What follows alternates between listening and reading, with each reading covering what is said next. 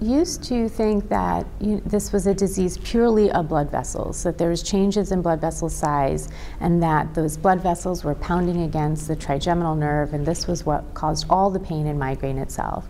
And really, since before the 90s, maybe the 80s, they started to look at, okay, if it's a blood vessel disease, can we make medications that constrict blood vessels that can change and cause improvement in migraine? At that time, the first migraine preventive treatment had been approved, and it was a beta blocker. So, it kind of went along with this vascular. You change vascular system, you improve migraine. So it must only be blood vessels that are involved. And over time, with meticulous amount of work and numerous studies, they were able to start to key in certain places in the brain that were involved.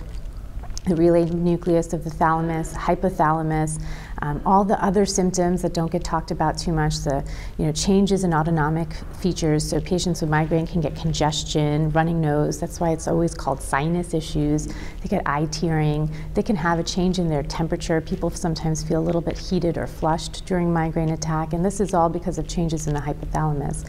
We know that patients with migraine can have light sensitivity, and this light sensitivity can last in between migraine attacks, which we call the interictal time period.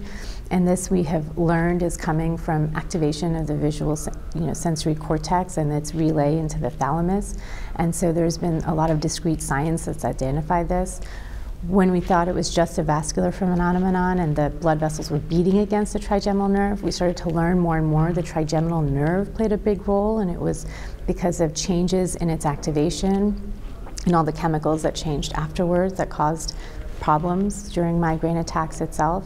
We've learned a lot about the serotonin system and the realization that there's a neurochemical basis of what's going on. We've learned about cortical spreading depression, where you have this wave of electrical activity that comes across the brain that can cause abnormal signaling, which causes different types of symptoms patients can have with aura, like zigzag lines or flashing, spotting lights or numbness or tingling down one side of their body. And all of this layers. So what we don't know is what is the initial signal change that happens. We know there's blood vessel changes. We know there's trigeminal activation. We know all these areas in the brain are activated. There's cortical spreading depression. And then they've gotten down to the blood vessels areas and said, okay, so these blood vessels are changing. Is that the problem? Or is it actually the release of all these chemicals like CGRP, PACAP? They looked at substance P, they've looked at neuroactive peptides, they've looked at all the different chemicals and said which of these chemicals that are released when the blood vessels change, which one of these might be playing a role in migraine activation. And we've really gotten it down to CGRP and PACAP, these two different neuropeptides that can play an active role in that start process of when a migraine happens.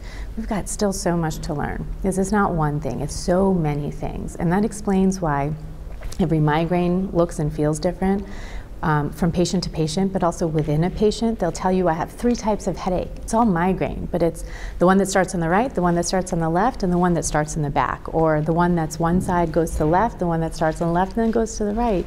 And they don't quite respond the same to treatments. So that's why I think they're different, but they're not different. They're migraine. They just are presenting themselves differently during attacks, and it's because what cycle got activated this time. Is it always the same, or is it different things? And I think this kind of growth of realization that it's not so simple. It's not just a change in blood vessels, and if that's all it was, we would have probably fixed this problem a long time ago. But there's layer upon layer of complex things that happen in the brain that interact together to make this picture of migraine. So not just headache pain, but cognitive changes, fogginess, vision changes, nausea, vomiting, light sound sensitivity, the smell sensitivity, which patients talk about all the time but is not part of our diagnostic criteria, dizziness, vertigo, feeling off balance, irritability. I mean, it's amazing the list of things that occur during a migraine, because we have now activated this entire nervous system.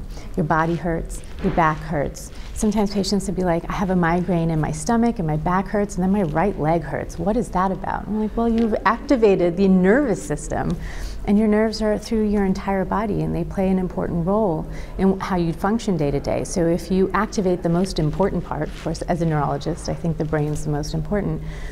If you activate this important part of your system, everything else starts to dysfunction. And it explains why patients have all these symptoms, and when they hear this, they're like, oh, so I'm not crazy, that everything hurts. It's not just my head and I feel miserable.